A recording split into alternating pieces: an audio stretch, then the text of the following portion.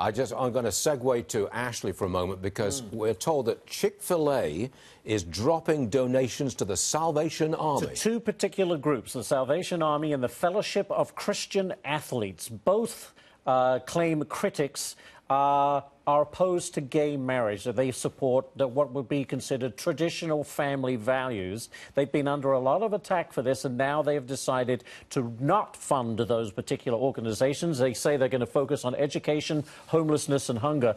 You know, Governor Mike Huckabee, who's on the show a lot, is very upset, tweeting that there's a very sad day. It is. And that they were forced into this, and he's not happy about it. Brian, I agree with that. It is a sad day when the Salvation Army doesn't get any money from Chick-fil-A because of traditional marriage versus gay marriage. I'm shocked.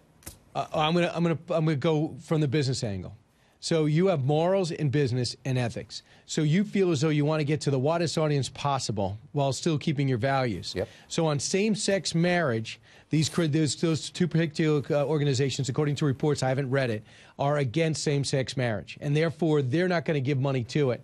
Now, if you're Chick-fil-A and you feel the backlash, and maybe there are homosexual relationships on the board, maybe same-sex relationships on the board of Chick-fil-A, I'm not sure, and you want to make that decision, you got to just decide if you want to go there. The same way when they're closed on Sundays and they have other standards 2 days ago, you're going to make that decision again. So it's a business decision. But again, in 2008, same-sex marriage viewed a lot differently in 2019.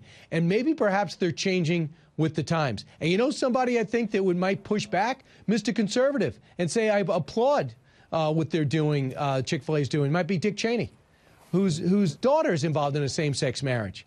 So I have trouble telling organizations what to do, whether I agree or not. I can give my opinion, but I'm not going to tell them how to balance their books. They've made some courageous stands before, and I will sit back and let them explain themselves. Okay. I'm just surprised that anyone would stop contributing to the Salvation Army. That's my point of view. Brian, right. Thanks as usual. We dealt with some pretty weighty subjects right there, and we appreciate you being with us always, Brian.